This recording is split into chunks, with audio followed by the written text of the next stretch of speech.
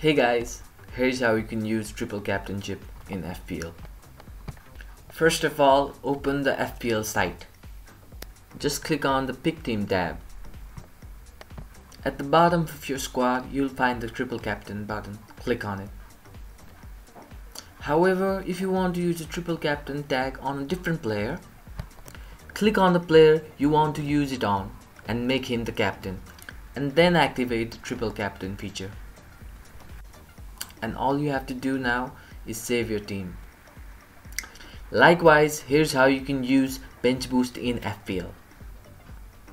Just click on the Pick Team tab. At the bottom left beneath your squad, you'll find the bench boost button. Click on it. Now click on Save Your Team. Keep in mind, you will be able to revert your decision before the game week's deadline.